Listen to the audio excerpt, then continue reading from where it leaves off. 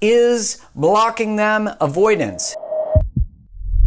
If you're him, it's avoidance. If you're avoiding conflict because you don't know how to handle it, and I'm not talking about abusive conflict, I'm talking about healthy, normal conflict, a hard conversation. Whoever fucking told you when you were born that you would never ever have to have a hard conversation? Grow up. Grow up, become an adult, have hard conversations, eat them for breakfast. Once you can have hard conversations, you're just like, yeah, this is fucking awesome. I can handle anything. And if you can handle a hard conversation in love, you can handle a hard conversation anywhere. You can handle rejection and abandonment, and you can sit there and know that you got yourself.